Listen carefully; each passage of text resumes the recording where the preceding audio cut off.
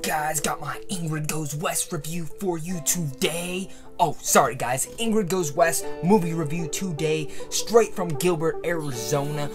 Hashtag 2017, no filter. Gotcha.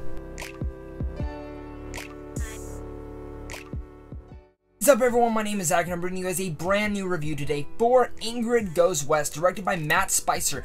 And Ingrid Goes West is one of those films that I didn't know what to think about it. I liked the trailer, I was intrigued to see it, I liked the cast, especially with Aubrey Plaza and O'Shea Jackson shown in them, and I was excited to see this, but I didn't know how I was going to feel about the film overall, and it turns out I really dug this film. Don't know what this film's about. It's about Ingrid, played by Aubrey Plaza, who decides to move out west down to California when she becomes obsessed with this girl on Instagram played by Elizabeth Olsen, who's kind of this celebrity Instagram famous star who posts a bunch of stuff. She kind of becomes obsessed with this, being a social media stalker, and decides to go out there and want to be her best friend. This film is more of, it's not a comedy or drama in my fact. I would say this is a very big satire on social media itself and California life. Me being from California and knowing a lot of the California kind of things that this film relates to, it really struck gold to me because it was very funny in those facts, because I know what they're talking about. And even if you're not from California, I think you'll still get a lot of the jokes, because you can see that from just how movies and how TV shows portray California life, and you'll all see that in here because it very much is a satire.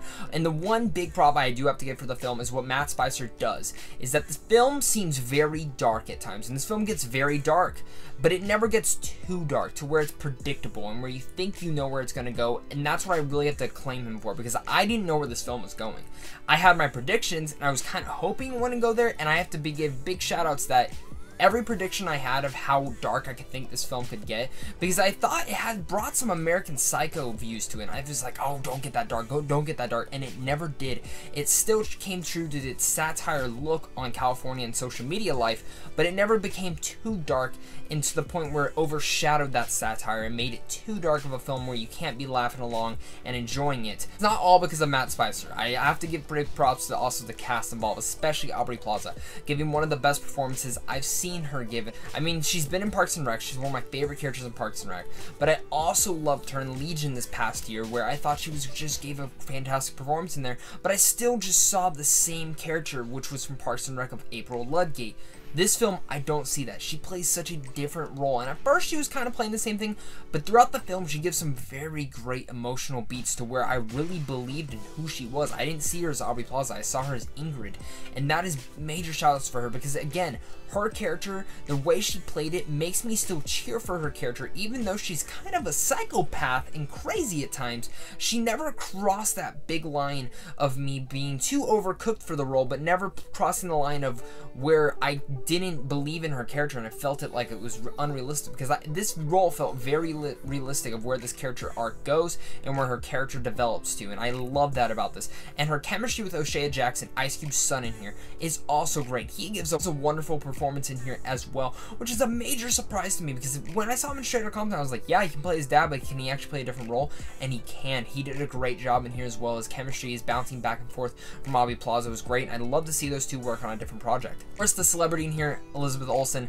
who plays the celebrity Instagram model who's super famous and stuff that Ingrid becomes obsessed with, is also fantastic in here. Score for this film was also wonderful, and the script was very much well done. It never felt like the movie was too long or too short. It felt just right for me, and I was very surprised to see that as well, because of, like I said, I laughed throughout the film. I had a lot of great moments in here, even though some of the scenes were a little awkward to watch and a little hard to watch at times, where it got really tense and you kind of felt slimy on you, like, wow, I feel like I'm in her position. It never felt weird to me, and I got weirded out, and that's a great thing that the director did. Like I said, this film isn't too dark to the point where you think it would get to, and it never got there.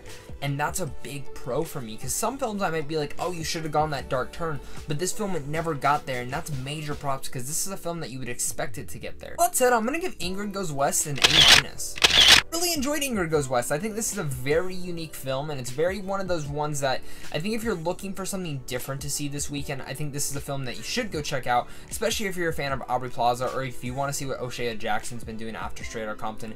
You'll totally see it in here, and I think you guys will deserve it, because he is a screenwriter, a wannabe screenwriter in the film, and I think my favorite thing about it was he's a fan of Batman, so if you're a Batman fan, you're going to get a lot of the jokes he says in this film. Always, guys, make sure to look out for more reviews soon. If you're new here, make sure to like and subscribe if you like this video, and trust me, I got lots more videos coming out soon. I'm a big Game of Thrones fan. Got 3 more Game of Thrones videos coming out. I got a Death Note Netflix review coming out for you guys as well, and as always, guys, make sure to stay classy and have a great rest of your guys' day.